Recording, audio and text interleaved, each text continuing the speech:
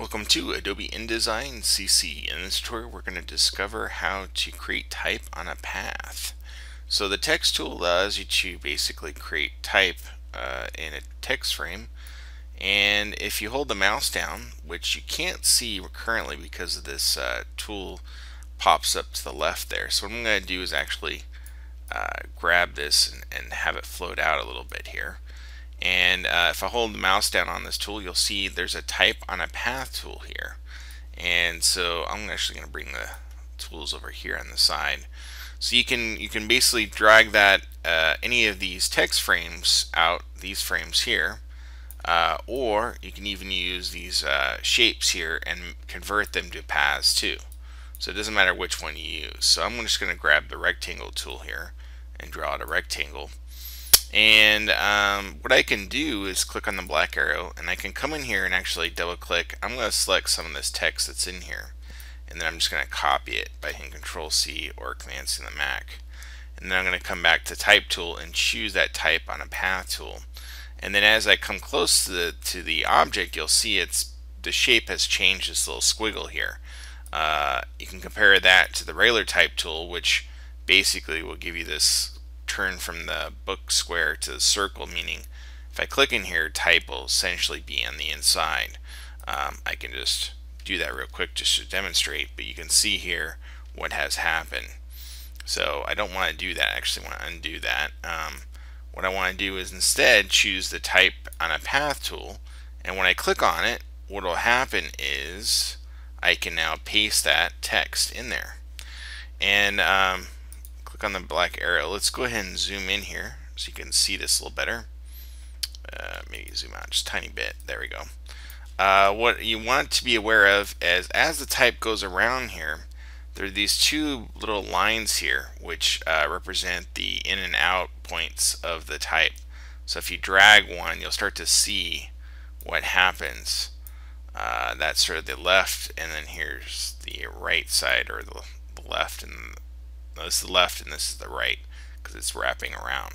You'll also notice that the overset symbol is here. Actually, if I drew out another rectangle, I'll go ahead and do that real quick here, and actually click on the black arrow, I could come in here and load this this overset here and then bring it into this other shape here, and you can see it still has more overset here, but because under the view menu down to extras I have show text threads turned on, you can see how this threads to here. So it goes Lansing Community College, his artwork includes blah blah blah along there. So that's pretty interesting. Let's go ahead and talk about some of the options here. So currently right now with this text, if I drag this back here, we'll go ahead and see if you overlap the other one, what will happen is they'll both disappear. So to understand that, you have a left and a right sort of bracket here of the start and end point.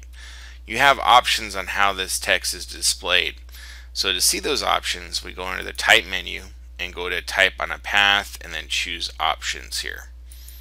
And so the option menu pops up, and we have the first thing is we could flip it so it goes inside instead of outside like that.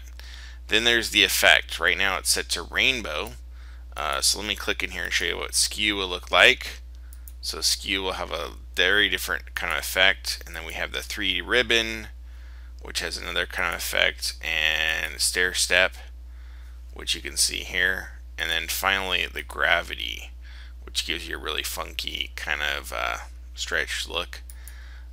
Each of these, I'll go back to rainbow here, is assigned basically an alignment, and by default it's set to the baseline of the type.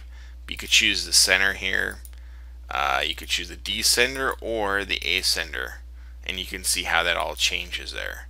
So again, I'm going to switch back to the baseline, and pretty much that's it. You could uncheck the preview to kind of see how it goes, but just cancel out. So there's lots of fun things you can do. I recommend trying the polygon, the ellipse, and just try a different shape, see how you like it. You can also create type on a path that you create using the pen tool here. So if I click and just drag and create this kind of cool path here, I'll go ahead and grab the type on a path tool and then just click, and I can start typing along here.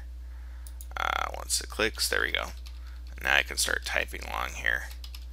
Pretty much works the same as the individual shapes. You still have the starting point and the end point, which again, yeah, have fun exploring type on a path. I hope you enjoyed this tutorial in Adobe InDesign CC. Until next time, cheers.